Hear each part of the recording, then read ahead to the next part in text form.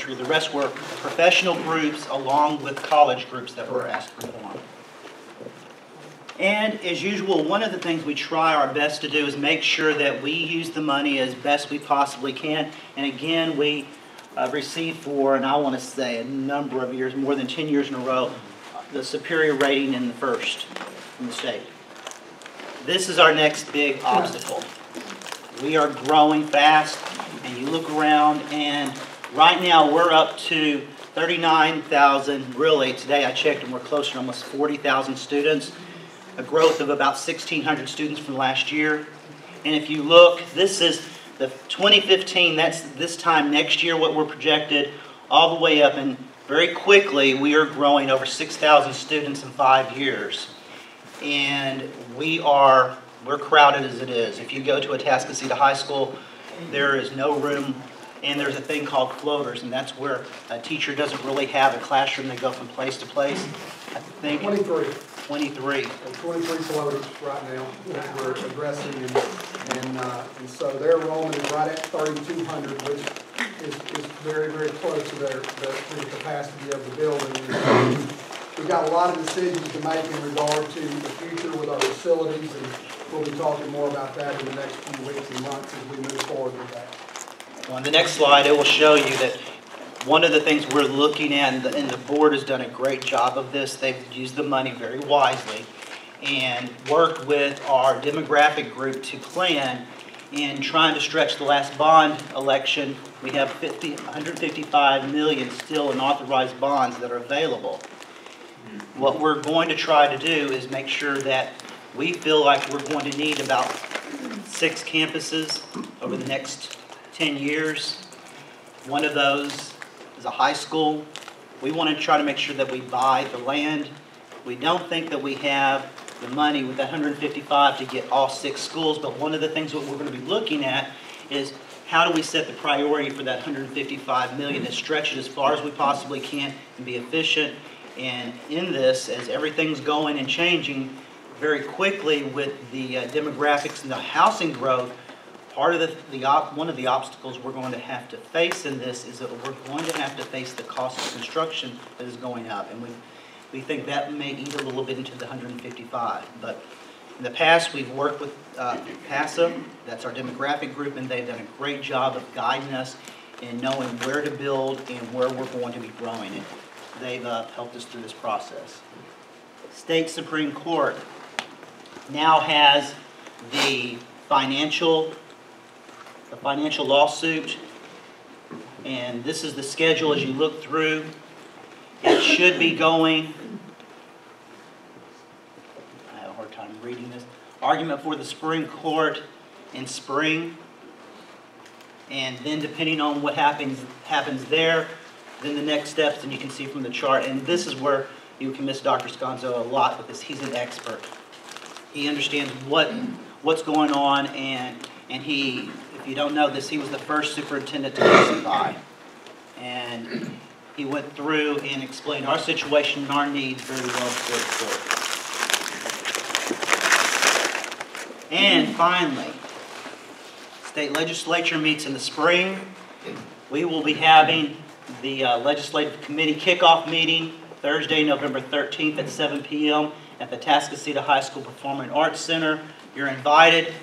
We want to hear what you think that we need, and also Representative Huberty will be there to speak and share what to expect. Very quick overview. If you have any questions, do I have time? Hey, this is a great audience. I like it this way. Thank you. Thank you, Dr. Price. Thank you, Mr. Kramer. Well, like I said, feels like even though this is our last one, school has just gotten started for the year. And I know a lot of great things are happening right here at Humble High School. And I just want to quickly, if I may, Dr. Nett, seeing the ROTC reminded me of something that I want to share with you that I'm very proud of. My brother was promoted to colonel 3 weeks ago in the U.S. Army. And Colonel Michael Mittag, he's my stepbrother. Some of you know our story and how we all came together as a family. But anyway, my mom did some research, And to the best that she could find, there's only been 2 colonels from Humble. Mr. Kenneth, or Colonel Kenneth Knight from Humble High School as well. And of course, Colonel Mike Mittag, and both of them graduated from Humble High School in the class of '82. So that's thought I'd share that with you. So, and I know we have a lot more to come with the group that we're seeing come through and all the great things happening here at Humble High School. So to tell us about that and a little bit more and give us a update on how the new year has started, please welcome Dr. Charles Ned. Great, thank you very much. Again, I'd like to bring greetings on behalf of our superintendent, our board of trustees, and welcome you all to Humble High School, the best school in Humble Independent School District. One thing that I'm glad that Dr. Price had an opportunity to share was just some of the good things that's going on in the district as a whole, because oftentimes what gets to you on the 10 o'clock news, it's the stuff that is shock and awe, the stuff that sells, the stuff that they want you to hear and paint with broad strokes of something that's not things that's not occurring, that would put us in a negative light versus a positive light. But there are so many great and wonderful things happening here at Humble High School and in Humble ISD as a whole. So this is a great venue in which we can share those things with you all. And one thing that I've been doing is being able to present and showcase some of our student groups to you guys each time we have a BizCom. You just had an opportunity to see our ROTC kids. This is a program that has 147 students currently enrolled in it. And we have, Colonel Rahm and Sergeant Major Watkins do a great job getting some students that may not necessarily know what their path is, helping them to understand that this is your place. And these are some things that you're good at. These are some things that you may be able to look at as it relates to a career, but also just being able to promote some self-discipline for some of our students that need it. For me, it's just great seeing the growth and development of programs, because obviously when we opened the door here in August, we have over 1,600 kids here in this building, and our largest group is our 9th graders.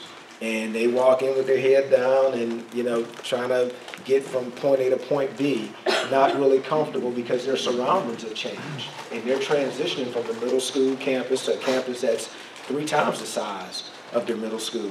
So again, purposefully, we do put supports in place to help them be successful as they transition to high school, because there's a few things that's different for them. For starters, they need credits. They have to earn credits to move from one grade classification to the next. The other thing is they have to get accustomed to 8 different teachers who all in 8 different personalities, in 8 different ways sometimes in which they present information. And this is this is one of those things in which it's learning by doing, because nothing that mom or dad tells them the night before school starts will prepare them for what they're going to discover during the course of the first few weeks, in addition to the entire 36 weeks of the school year. Our graduating class this year is approximately, as it stands today, 371, and we know that number may decline just based on students not taking care of their business. But again, we do put supports in place to work with those students as well. And the other piece that ties into just the overall group, that ties it all together, is the fact that, we do have, just in terms of give you a general idea of all the offerings that's available for students. Obviously, we do have a lot of CAPE offerings, so, our kids are going to leave out of here college or career ready. I spoke about the ROTC program, which, for some, that would be a career when they leave high school, is to go into the military. For others, we do have cosmetology classes. We do have auto tech, where kids can leave out with the industry certification, ASE certification for auto tech, certification for cosmetology. Obviously, there's welding programs in the district, in addition to culinary arts and other things that our kids have exposure to. But we also house an advanced academic program here that is unique to Humble ISD in Harris County as a whole. There's a few other schools in Harris County that has it, but it's called International Baccalaureate, and right now we have 116 kids in our International Baccalaureate program. And you get in the program as a junior, and you continue as a senior. And what this does, it's kind of like, you're familiar with advanced placement? Okay, in advanced placement, it's rigorous curriculum. You have to test. You have to score 3, 4, or 5 to get credit. And most colleges will give you college credit once you pass it, okay? IB, it's more along the same lines, where you have to score 4 or above.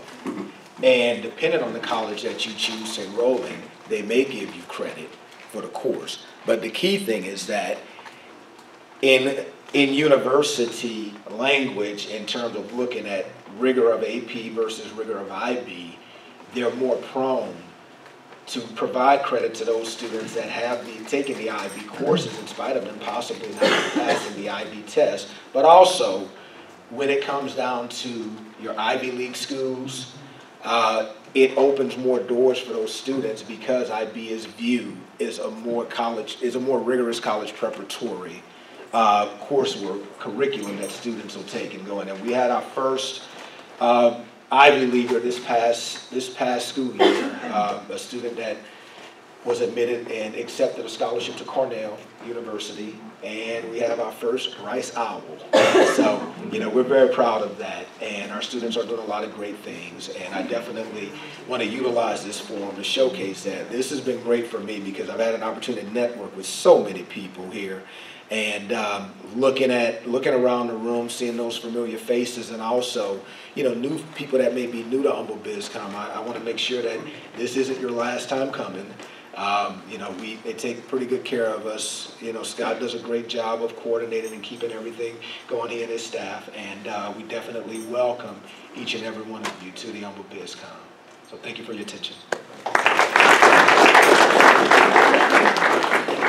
Thank you, Dr. Ned. And just want to say that I do very little to do this, so I want to give credit to the advisory team. And while I see some of the faces here, Jamie, if I start naming names off, just wave your hand. If you're on the Humble Bizcom advisory team, please wave your hand. And Tom, where's Tom Broda? No, there he is. Yeah. And then, of course, Stephanie Johnson, the chamber, really puts all this together. So thank you and all the work that you do. So November 4th is coming up, and there's a lot of things on the election, and one of them is the Lone Star College bond referendum. And I would not be standing here today, I'm convinced of that, if it weren't for Lone Star College. My parents had 5 children in college at one time, and there's no way I could have gotten my degree if I could not have gone to a community college. And so, to tell us all the great things happening at Lone Star College and a little bit about what the bond is going to have in it is Dr. Katherine Persson, Lone Star College, Kingwood. Thank you, Scott. I'm curious, how many of here, with a show of hands, either have gone to Lone Star College, one of the colleges, or have family members who have gone? Okay. This is just a microcosm of the impact this system has. And my job today is to inform you about this November 4th bond, because it is a critical issue for all of us. This is how we looked when we first opened as North Harris County College back in 1973.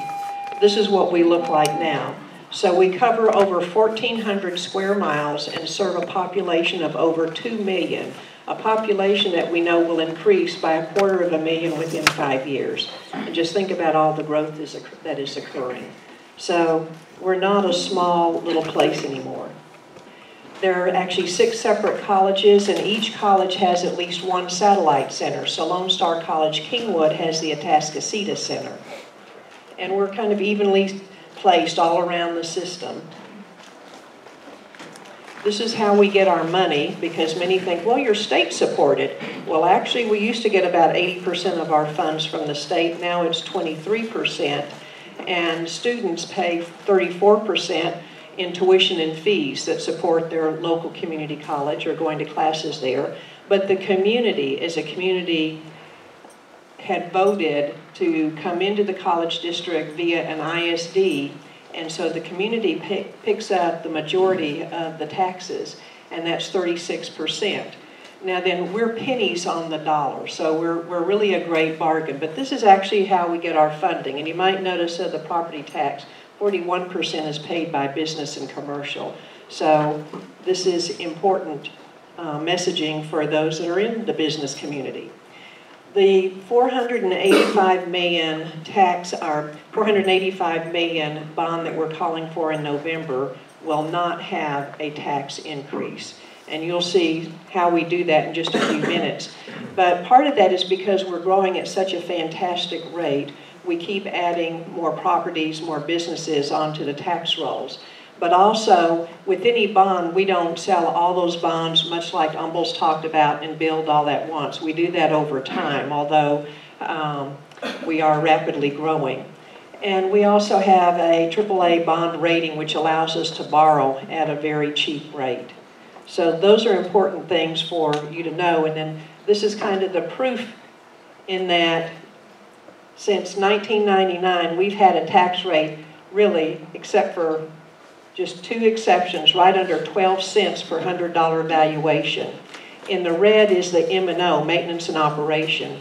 That's the tax rate that actually supports salaries, the supplies, and what it takes to run a school. In the blue are the INS, interest and sinking.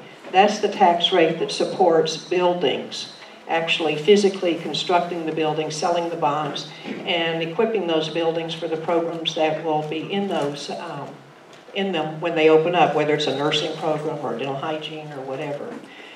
Just a couple of weeks ago, the Lone Star College System Board lowered the tax rate 7%. That's quite phenomenal. Now, you know that we have nothing to do with your tax appraisals, that's appraisal district. So this ought to help offset some of that. So again, you can see just from the long history that we have actually lowered taxes more than about 7 times in the last 10 years.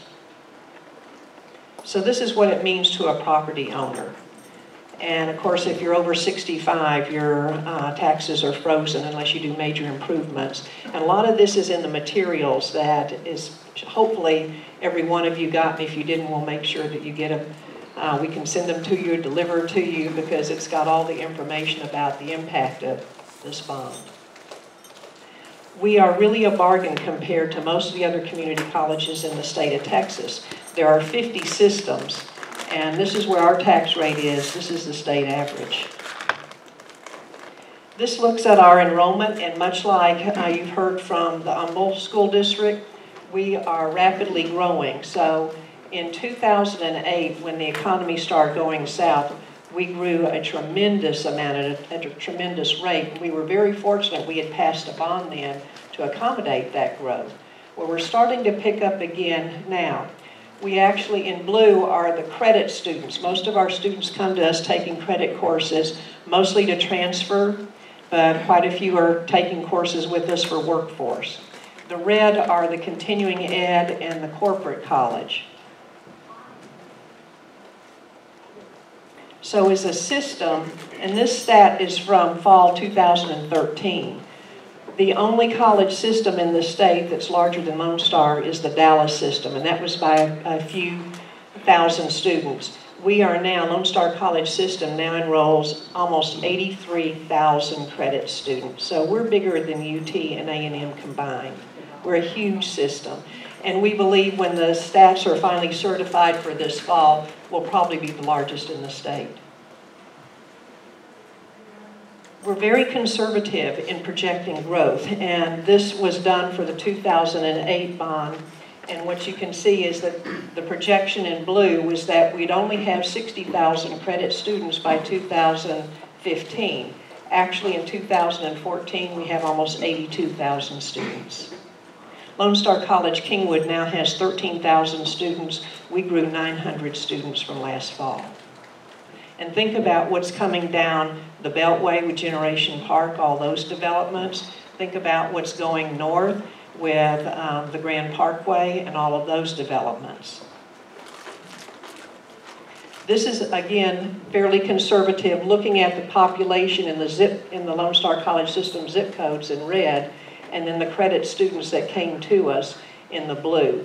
So we know when the economy goes south, more and more people are taking advantage of their local community college. We're quality and we're cheap compared to universities. Actually, 75% of all freshmen start at a community college. And we are the #1 college of choice. From all of our area high school seniors that graduate in May, 1/4 of them come into the Lone Star College system that fall. And that's 10 times more than go to U of H, 6 times more than go to A&M. And actually altogether, and we have the state data, and I'll be happy to share it with any of you that would like, but about 1/4 to 40% of the high school graduates coming out of our area high schools come to one of the Lone Star College System colleges. Only 22% go to other public colleges and universities in the state, and really only 3% at most, 2 to 3% go outside of the state or go to private universities. So we're still leaving anywhere from 30 to 40% of our high school graduates not entering into higher ed after graduation. And we know that what that means in terms of their earning potential. Many of them will stay out for a year or two and then hopefully find their way back to a college, because that does impact their economic well-being. And as a parent, I know I didn't want my 3 at home for very long. I wanted them to get out there, get earning potential, and get on with things. So it all does matter. And I'm preaching to the crowd here when you know that we're in a knowledge-based economy and you need some kind of training, whether it's into a technical program or certificate program or to go on for a baccalaureate for earning potential. I think this, to me, is one of the most powerful slides in this presentation. When we look at the Lone Star College system, we know that we add over $3 billion in an economic impact annually, because 91 to 95% of all of our students stay local. So when they get trained in higher skills, and by the way, you have a handout called Career Focus that lists all of the workforce and technical programs, what the demand is for those careers and what the starting salaries are. So except for a few minor exceptions, and they're very limited, drug abuse counselor, all the others pay really good salaries. So we're starting after a 2-year degree making from $50,000 to over $70,000. So those are the kind, when you come out as a dental hygienist, you're making well over $60,000 starting salary. And nursing is just right along there, and many of the others. And we know that we provide a lot of workers for our hospitals and other medical facilities. And if you have any questions on any of these, please let me know. I'm trying to go through these pretty fast to have some time for questions. But this is why we're asking for support at this time.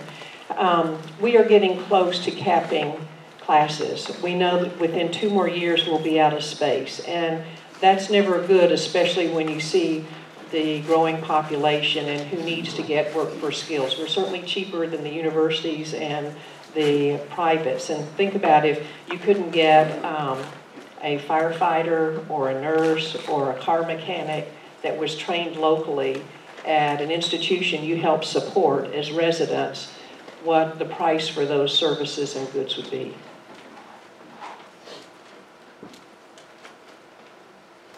And this actually shows that we don't overbuild when we're in a bond program. What you see is the space in red and then the enrollments in blue. So if we didn't have that 2008 bond that allowed us to ramp up and put in facilities at 6 colleges, we could not have met that growth. And we know, again, what's coming. And just living in the area, we know that you know what's coming as well. So for just Kingwood, now there'll be facilities at all 6 colleges, and there'll be also some workforce satellite centers developed. But just at the Kingwood location, what this bond would mean would be a 60,000 square foot healthcare building. Right now our programs are in the bottom floor of this building and take up only 30,000 square feet, and we can't grow them. We're asked to increase our nursing program. We have the only dental hygiene program in the state. We only take 15 students a year. The demand is much higher for dental hygienists. Same with respiratory and others, as well as new programs. So whether it's Berkeley Eye Clinic wanting us to put in an ophthalmology program, and again, think about how many of us are aging and we're utilizing more and more of these services. So certainly our healthcare programs are some of our bigger employers in the area. In addition, we knew that when we built this building, our student conference building, with the 2008 bond, it would not be adequate to meet the needs of students. So that's adding 10,000 square feet more so that they can have eating and study places. But in addition, we're looking, this is across the whole system, these advanced workforce centers. The 50,000 square foot one here noted as process technology, that's a hot demand degree in the oil and gas industry. We're looking at building that somewhere out Beltway 8. And think about FMC and what's happening with Generation Park. So that's just one of many programs that we're tagging for that particular facility. But there are others all across the system. And this is the summary slide, and you should have this in your handout, in one of the handouts that indicate where that $485 million will be spent. So mostly on facilities for instruction, workforce, some renovation. Kingwood's 30 years old, North Harris is 40 years old, and it just takes a lot to replace roofs, to clean up facilities, and to be able to use them for another 30, 40 years. This doesn't, our trustee election doesn't impact many here. We're moving to individual single districts instead of at large. So these are in the more minority populated areas of Lone Star College System out by Cy-Fair. So unless some of you live there, and the map is up on the website, if you do live there and you want to know if one of these are in your areas, to vote for them. So that's my story, and I'm here to take any questions if we have time, but I've kind of lost track of time. So Scott, any questions about any area of this bond proposal? We're at a critical point because, again, in 2 more years we'll be capping classes. It takes 2 years at least to get a facility constructed. Yes, Sam? Didn't the Chamber Board of Directors vote unanimously to endorse this? Quite a few of the chambers have voted to endorse this effort. Not only did the Lake Houston area chamber vote, the East Montgomery chamber voted to endorse this, and I know, and I don't have the list with me, but all across the district, they're voting to support this. And the Montgomery County Conservative Tea Party has endorsed it. Other questions? Okay, thank you.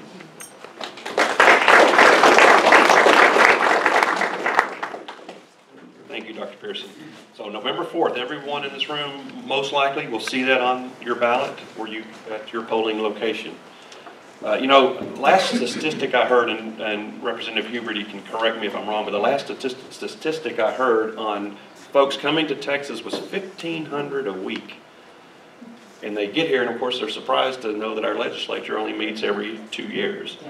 And that's why we do so well. So,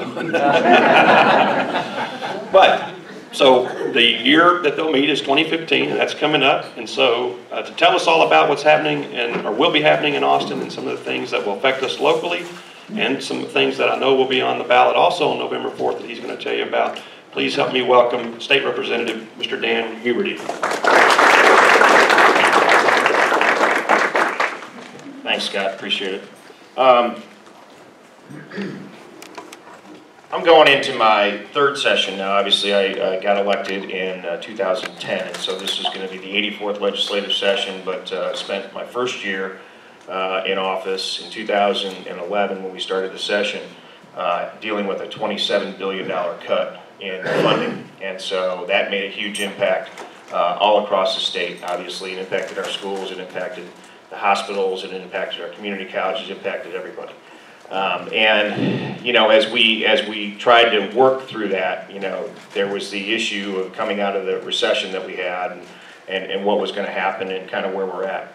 And the one thing we didn't do is we didn't go back and say, okay, we're going to spend all the money that we have in our bank account. We're going to raise taxes. We're going to do anything crazy that would stop or stagnate the growth of the state of Texas.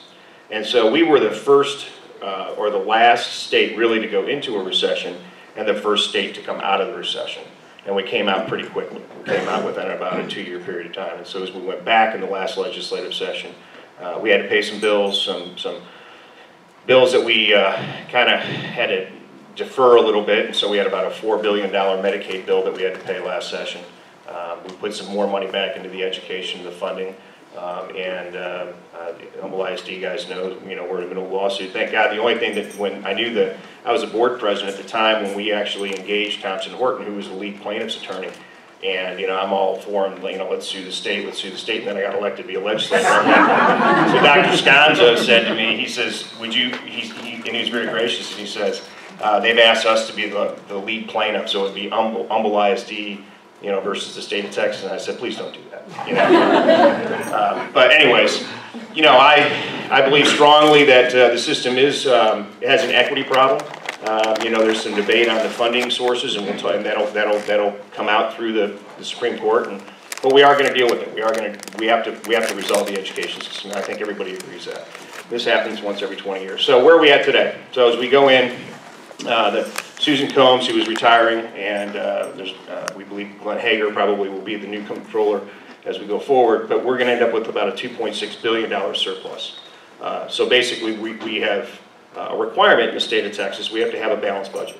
Unlike the federal government that spends money that they don't have, that we borrow from China or wherever we get the money, we don't do that. We can't do that. It's unconstitutional. So our forefathers had some pretty good thought process as they went through and said, you can't spend money that you don't have. Well, because we're doing so well in the state of Texas, and it's about 1,000 people a day moving, not 1,500 a week, 1,000 people a day moving to Texas, creating jobs. Because we're doing so well, we're going to have about $2.6 billion more in the account than we thought. And a lot of that's coming, obviously, from sales tax and people moving in, but because of the oil and gas business. Our oil and gas business is just kicking butt. We produce about 1/3 of all the natural gas in the country. When you think about that, it's about 21 trillion cubic feet of natural gas, and we're producing about 7 trillion cubic feet. And so we use about 2 trillion cubic feet, and then we ship the rest out. And so people are paying us for what we're producing in the state of Texas. Obviously, we're creating a lot of jobs in that business. From a public education perspective, and I won't spend a tremendous amount of time because I think Tom talked about this, but there's over 5.1 million kids in the state of Texas that go into our public education system. We have about 1,100 school districts, roughly 1,128 school districts in the state of Texas, which is part of the problem that we have. You have school districts, because we're such a big state, you've got schools districts that have 13 kids in them. And so, the teachers, the superintendent, the guy that's the superintendent is also the teacher, the bus driver, and the coach, and everything else that goes with it, right? Obviously here, we got 39,000 students. When I joined the school board, it's been now 10 years ago, I think we had 28,000 students. So think about that growth, and I was part of that board that we talked about the bonds and how do we build schools and so on. What Katherine's talking about is real.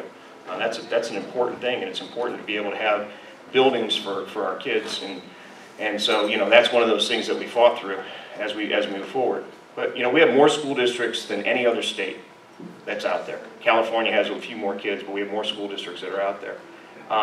8,500 campuses. We have 650,000 employees, and so they account for about 6% of all jobs that are out there. If you think about that, it's a significant economic driver that's out there is our school systems. As we move forward, last session we had probably the biggest transformation in how do we educate our children. We passed a bill called HB 5, and I think they talked a little bit about it. But basically what we said to ourselves is that we put kids in a box. We said, this is what you're going to take, and this is what you're going to graduate with, and that's it. That's all you're going to be able to do. And everybody's got to take the same courses and do the same thing. Well, think about how our kids learn today. They learn so much differently than many of us, 20, 30, 40 years ago when we were in school. And so what we did is we said we want to create a graduation plan that somebody has the ability themselves to pick that plan. And we call it it's kind of a foundation plan as you move forward. And you're picking a plan of what direction do you want to go. You're picking a path. And so we also created what they call endorsements. So you can pick a business degree endorsement, you could take a STEM endorsement. There's a lot of different things that you could have done. But we're pretty proud of that, and we created a career and technical education degree as we move forward as well.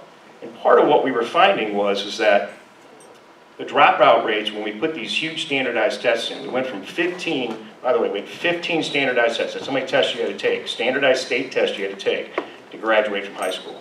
went from 15 to 5. And I'm sure Trey appreciates the fact that we went to 5. And some of us thought we should just get rid of them altogether, and we'll see, that's going to be a fight we're going to have next session. But the business community feels like, you know, we have to have this test. And I look at it and say, well, don't we have the SAT and the ACT, and there's some standardized tests that we can measure how a child is doing. But the reality of it is that, you know, the business community believes that we have to have this. And if you know anything about Austin, there's a lobby for everything. And there's somebody lobbying you to get something done for some purpose. So this was a good start as we move forward. But in order for this all to be successful, the reality of this is that we've got to rely on our counselors. Because what's happening today is that we got to make sure that that kid is picking a path, and the counselors are out there making sure that those kids are out there. And does anybody have a child that's going into 9th grade or 10th grade right now? Okay, so my daughter just started 9th grade at Atascocita. And so in 8th grade, they sat down with us and said, okay, here's the path that you have to go. Or this is the path that you can go. But you sit down as a parent and a counselor. And it is daunting when you think about it. You're saying to a 14-year-old, okay, what do you want to do with the rest of your life? Well, you know, but they get an opportunity to kind of pick and choose as they continue to go forward. You know, you really got to kind of lock in like your junior year roughly. But, you know, by that time, you know, most kids are comfortable with, they know where they're going. But we've got to address the lack of counselors. Have to address the lack of counselors. And that's going to be a funding issue. And I'm working on some legislation right now to increase the funding formulas, so to speak, related to counselors, so the money can go into the system and they can use it for counselors or support of the students in some fashion. So that's going to be really important as we continue to go forward. They asked me to talk a little bit, I think Scott asked me a little talk about Proposition 1. Anybody know what Proposition 1 is on the ballot in November? Transportation. Okay. So there was about 5 hands out there. What is the biggest problem that we have besides, you know, let's say education in the state? What's the number one big thing that we have here in the state of Texas? Mobility, right? How many people are stuck in traffic? How about 1960, 5 o'clock by Woodland Hills? Anybody ever get stuck in that traffic, right? Okay, 59, the Beltway, all these other things. Proposition 1 in Texas is very interesting. We have what they call the gas tax. It's 20 cents. Hasn't been raised since 1991. We have a problem in that gas tax, and then we have a diversion of a lot of that gas tax going to other areas. So the Speaker of the House, and with the, you know, potentially the new Lieutenant Governor, Dan Patrick, have talked about we're going to end diversion. We're going to end part of these diversions. But that's only a small piece. That's about $900 million. We believe that the problem is about a $5 billion problem. We have a pay-as-you-go system here in the state of Texas. But what's happened is that because the funding has not kept up with the demand, and because we borrowed so much money, we're billions and billions and billions of dollars in debt. I don't think people realize that. Billions of dollars in debts. We now are paying more. The money coming in is just satisfying our debt service. That's it. So we're not using $1 for maintenance or any of those other things. And so it's one of those cyclical functions, right? You know, you ever find yourself at some point, you know, on your credit cards where you keep paying and keep paying and keep paying, and you're trying to pay it down, and the interest rates are too high, and you just get in that vicious circle. And so what we said was, okay, with all this oil, remember I talked about the oil and gas revenues that were coming, with all this money that's coming into the system, it's going into what we call a surplus account, or the rainy day fund. They call it the Economic Stabilization Fund, but you've probably heard of it as the rainy day fund, is what we have. And we have, as we continue to go in, we should have probably around $8 billion in that when we start the 2015 legislative session. And I'm going to be a little political and a little partisan here for a second. But in 2011, when we made all the cuts that we made, my colleagues on the, and obviously most of you guys know I'm a Republican, right? So my colleagues on the other side of the aisle said, oh my God, you know, the building's going to burn down, everything's going to fall apart, this is going to be awful, and I love my school people, but, you know, I have a hard time when school districts have $12 billion, with a B, $12 billion in their fund balance accounts, and the state only has 8. Now, part of it is because we've mandated some of that, but colleagues in 2011 were saying, let's spend all the money. Let's spend every dollar that we have. How many people in their own households have money in their savings account? Everybody should have their hand raised, right? How many people, if you got into trouble or something happened, would spend every dollar that you have in your savings account? Exactly. And that's why we didn't spend the money. And that's why we now have money in the account so that we can actually do something with it, and we can do something with the roads. And it was a tough decision. It was very difficult. I remember talking to Dr. Sconzo during that session saying, look, I know this, you guys are not going to be happy about this, but this is the right thing to do as we move forward. We've got to recover. The system has to recover. And just pumping money into it is not a conservative, fiscally responsible thing to do. But what we're able to do is last session, we created what they call Prop 1. And Prop 1 is a constitutional amendment that you will get to vote for, hopefully you'll vote on November 4th, that you'll get to vote for, that provides for the use and dedication of money transferred to states from state highway projects. It's pretty simple. What we're doing is we're saying 25% of the oil and tax revenues will go towards public education. Money that's going into the stabilization fund today, that's ballooning that account to $8 billion. So as we go forward, and we're going to put a floor, a cap, or that's the intent, is that we're going to put a cap on the rainy day fund, meaning we can't go below that because natural disasters or anything else that happens, we got to be responsible. We got to have money in the account. But 25% above that will be split evenly between the Economic Stabilization Fund and the Highway Fund. And we believe that if that happens, it's projected to increase funding by $1.4 billion a year. Now, we're still going to be short, but the point of it is that we want to get into a pay-as-we-go system. We've got to be able to maintain our facilities and our highways. And we're trying to reduce debt along the way. And part of it is that if we can reduce debt, we can pay down our debt, that'll create more money that can go back into the system. Instead of paying for something or paying for debt, it'll allow us to go back into the system. I sit on the Select Committee for Transportation this session. We've had 9 meetings so far, I think 9 meetings, it seems like 9 meetings, talking about all these different ideas. And I'll give you one that just caught my eye, and I'm filing a bill on this. I found out that, and you probably don't know this, but when you register your car in Harris County, there's a $6 fee that you pay to register your car. Anybody know what that's for? It's what you would call cash for clunkers. It's called the LIREP program. It's the Low Income Reduction, Emissions Reduction Program. And basically what you can do, if you got a car that's more than 10 years old or it's got emission problems, you can get it fixed, the state will pay for it. I was shocked when I started listening to this. Or you can trade your car in and they'll give you $3,500 for a new car. Now, Harris County generated $20 million last year, or in the last year. So they're generating, I think it's like 20, isn't that right, Casey? Something like that. It's about $20 million a year. $40 million over the last 2 years. Any idea? And that money's supposed to come back into Harris County. Any idea how much of that money came back to Harris County? I know you don't. How about $2 million? How about $2 million? So what I said is that, okay, let's put it back. We're going to either use it in Harris County or we're going to stop the fee. One of the two as we go forward. But we're using it right now. It's just going in to certify the budget. But there's all these little things that are happening in the state when you start, peeling the banana back a little bit and you start seeing what's in there. It's really shocking of what's happening and what the fees are being used for, that they weren't, the intended use of these fees are not being used for that. So that's part of what we're looking at as well as we go forward. So if you add the 1.4, we think there's about another $1 billion in diversions and all these little things that are out there. It's pretty significant. The transportation facts, I think we've talked about this, we need $270 billion in highway investment in the next 25 years. I mean, it's just a fact. That is an undisputable fact.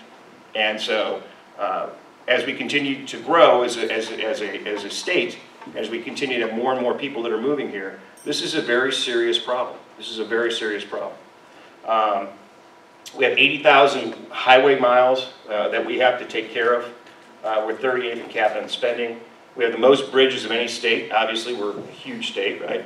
Most bridges of any state. We have 7,500 that are basically obsolete. Can't drive on them because we don't have the money to fix them. And so part of Proposition 1, again, Scott talked about it, I know Katherine talked about it, is that, voting is critical. I think early voting starts October 20th. October 20th. Last day register is October 6th. It's in that vicinity somewhere there. And the election's on November 4th. So it's going to be important if you're interested in your roads and as we go forward. And again, we are not raising taxes.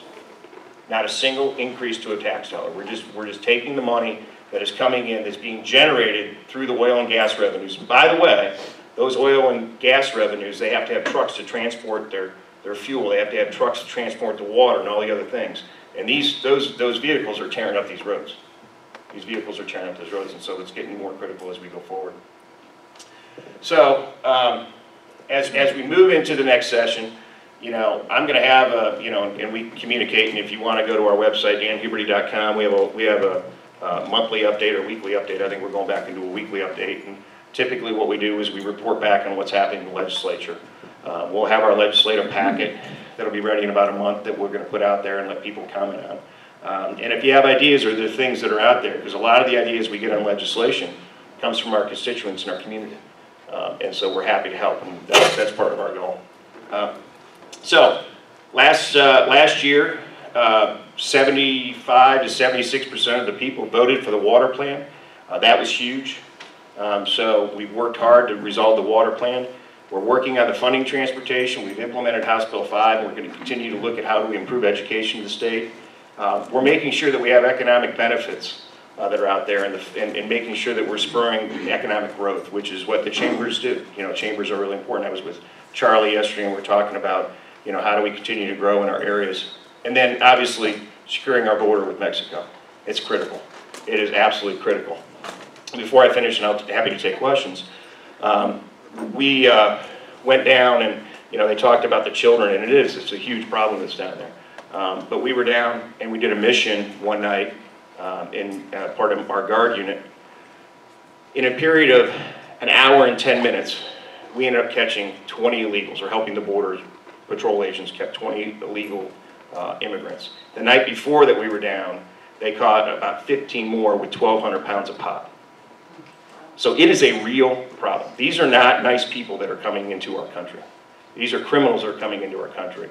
And I support what the governor's doing in funding it, because our federal government is not willing to do that. And so we put about $180 million into the budget last session to deal with that. Right now, we're spending somewhere around $20 million a month to $25 million a month on additional security.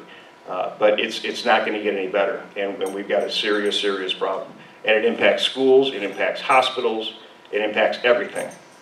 The cost associated with it is huge. So we're going to deal with that as we go into next session as well. So that's it. Happy to answer any questions. Really? You explained that very well. No, actually, I just want to thank you for the effort that you're putting forth in the changes with the diplomas for the kids. There have been a lot of good changes, and I personally appreciate that. Good. Thank you. Yeah, and we got, you know, there's more to do, and we listen. You know, that's the important thing, is we have to listen and get it right. We have one, you know, you got one chance to get it right sometimes, and you don't want to screw it up. So, anything else? No? Yes, ma'am. What is House Bill 5 again? HB 5 it was what we call an ominous bill, which means that it's about that thick, but it's got a lot of different things in it. But it was really education reform, reduce the amount of testing, creating the graduation requirements. You know, there was a bunch of things that were in it, but really the meat of it was, you know, reducing the amount of standardized testing and creating the foundation program and the distinguished program for students to be able to graduate in the state of Texas.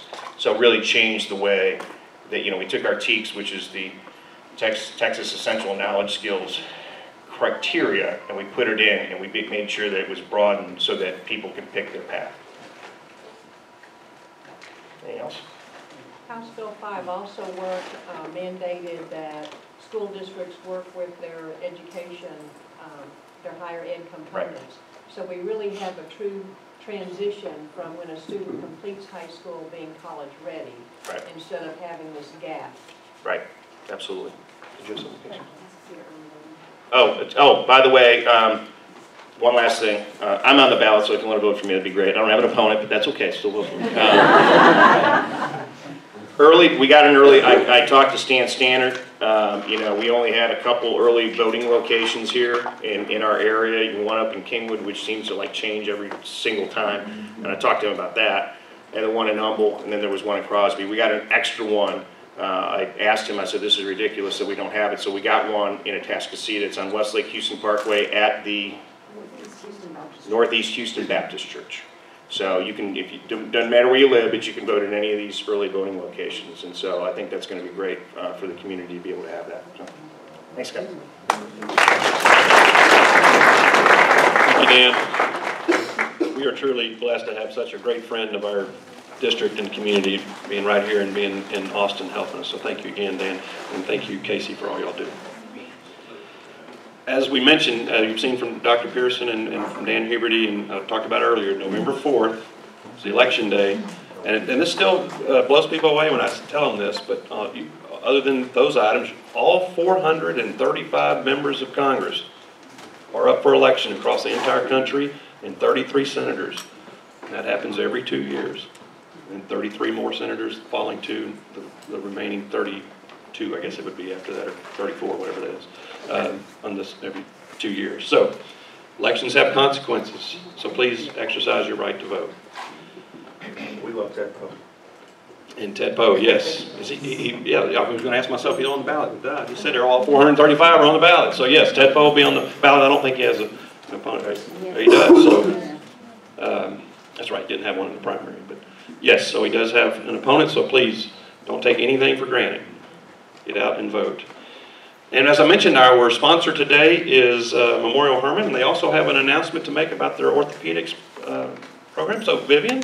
Thank you very much. Miss Vivien from Memorial Hermann.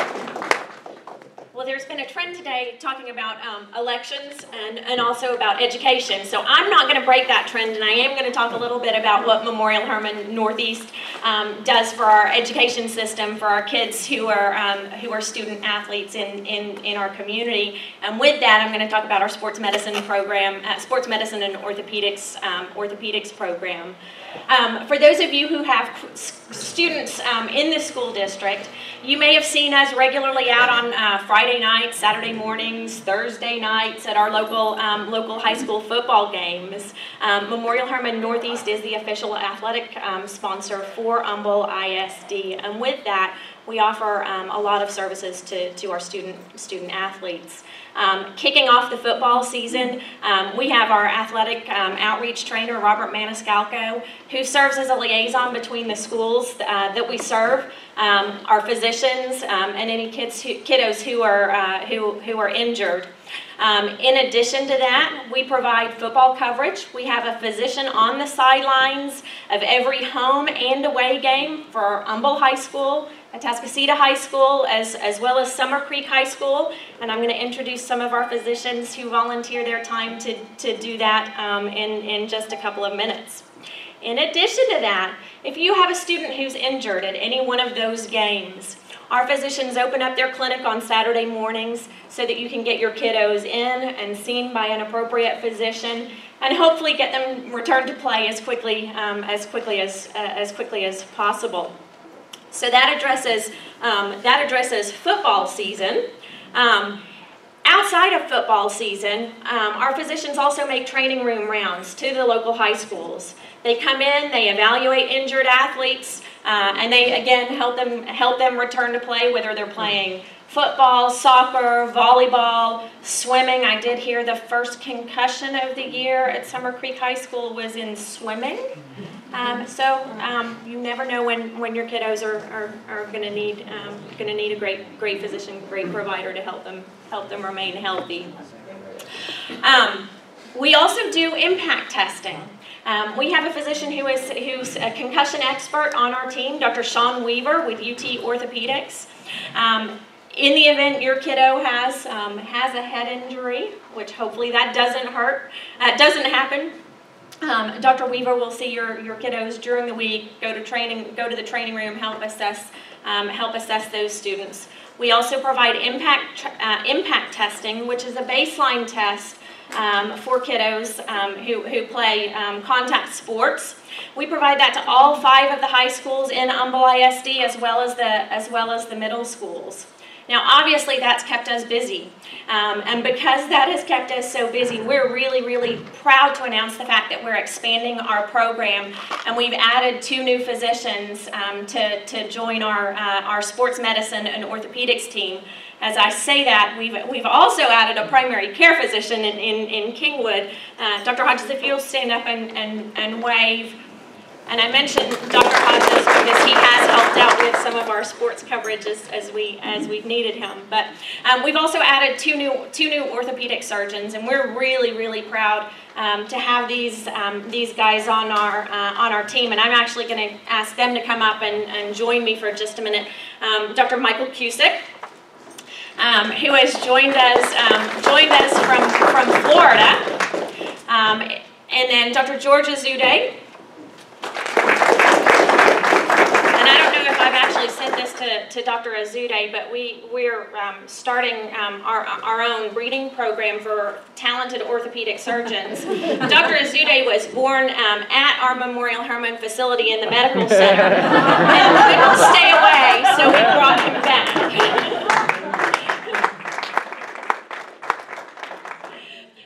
I'm going to let these guys talk about themselves for a minute rather than you have to listen to me anymore. But I do want to mention that both of these physicians have a tremendous amount of sports-related experience.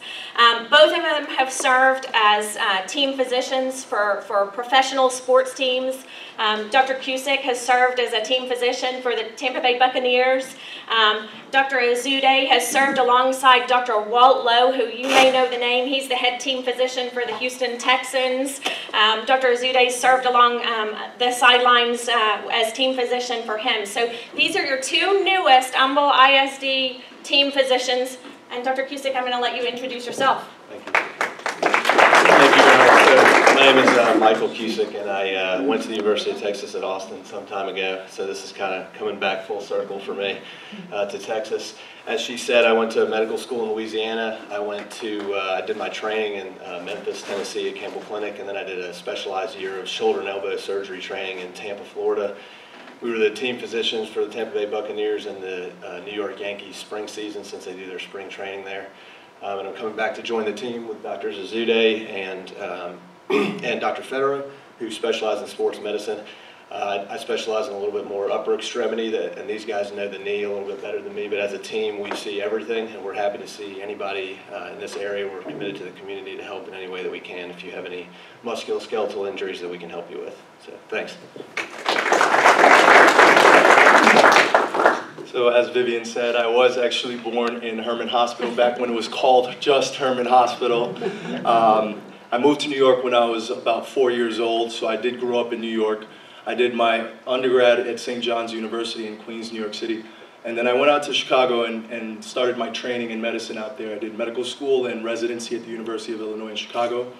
Came back to Houston to do my fellowship with Dr. Lowe. So we got a great opportunity. We had a great opportunity to cover pro teams throughout the Houston area. Not only did we do the Texans, but we also did the Rockets, the Astros, and the Houston Dynamo as well. In addition, we helped cover all the athletic department of the University of Houston. And I probably my greatest experience from that fellowship year was covering high school, St. Thomas High School, where I kind of got to be the main focal point. I didn't have all my attendings and my bosses kind of looking over my shoulder. So that was one of the highlights, I would say, of my fellowship year. So definitely getting this opportunity to come to the Humble area and serve the high schools in this area and the community as well has been an honor, and I'm definitely looking forward to serving the community.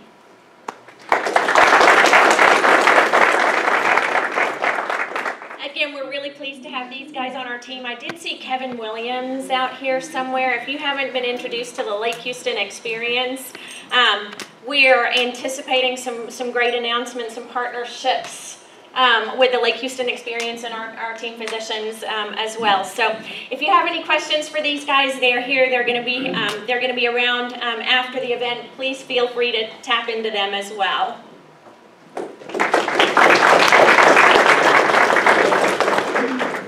Thank you, Vivien. It's such great to have Memorial Hermann right here in our backyard, and all the things they do for our community, and of course the health providers that they have there. It's just fantastic. So thank you again for being here, and thank you again for being our presenting sponsor today. I bought my first car. I actually didn't buy it. I put a little money toward it, but my grandparents helped me mostly buy my first 1983 Mustang convertible from what was then Frontier Ford, and it's now Planet Ford. And Kristi was going to show us a slideshow, but she had some trouble with her flash drive, and so we won't have the pictures, but I actually think it was a marketing ploy, because now we're all going to be so curious of what it looks like over there. We're going to go by and visit Planet Ford. So. Does it look like Anyway, I had a chance to visit it, and it is absolutely beautiful. And but I'm going to let her tell you all about that and all the great things and that are happening at Planet Ford and all the great things they do in our community, not just with providing great service with a vehicle, but for all the other things they do with Humble ISD and all the other charitable organizations. So, Kristi Williams with Planet Ford. I think he needs a new expedition. Well, to give if any of you have driven down the 59 corridor, you've seen the construction going on throughout the dealership. We have opened up the lot, and our new inventory is about 3,400 vehicles. That's what I have on the property today. We've remodeled both buildings. They're totally renovated, and then we've opened a restaurant where our service drive used to be as a full-service restaurant. So you can get hamburgers, hot dogs, pizza, chicken, buffalo wings, you name it, you can get it. So it's been an experience. So it's called Cruiser's Cafe, and it's designed for 50 years of Mustangs. So when you come into the restaurant, the walls are covered with digitally enhanced tiles. The ladies' restroom is a 69 Boss 429 because I picked that one. And the men's restroom is the 50th anniversary because Chuck turned 50, so he got the bathroom. So the floors are digitally enhanced. The countertop is a 64 Mustang Fastback. The end of the counter is the front. The back panels of the walls, I had a flash drive, but I couldn't get it to work. There's one color panel for every year of every Mustang ever built. So on the wall, you see the paint code, the color, everything is on the wall. So if you have time, come by and see it. One of the new things that we're doing is we're breaking ground in the next probably 2 months on a new 16-bay quick lane north of Kingwood. So that's a new project that we're doing in conjunction. We're building some apartment complexes for the Village Learning Center. So that's something that's coming up in the very near future. So other than that, that's all I got, Scott. Thank you, Kristi. But it is absolutely gorgeous facility, and again,